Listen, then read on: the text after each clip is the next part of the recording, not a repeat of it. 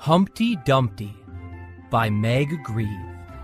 Illustrated by Helen Poole. Humpty Dumpty and his pals were eating breakfast in the king's kitchen. Suddenly, someone bumped his pal. He rolled right off his chair. "Help! Help!"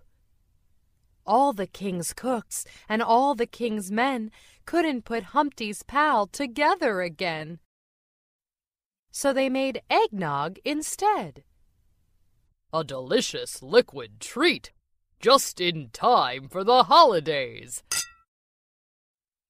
Humpty and his pals were eating lunch in the king's kitchen. Suddenly, someone bumped his pal. She rolled off her chair. "Help! Help!" All the king's cooks and all the king's men couldn't put Humpty's pal together again. So they made a chocolate cake instead. A delicious solid treat.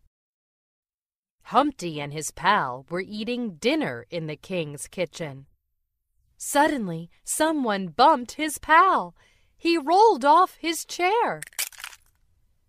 All the king's cooks and all the king's men couldn't put Humpty's pal together again. "Help! Help!" So they poached him instead. "I like mine with toast." Even though Humpty's pals changed, they were still the same good eggs.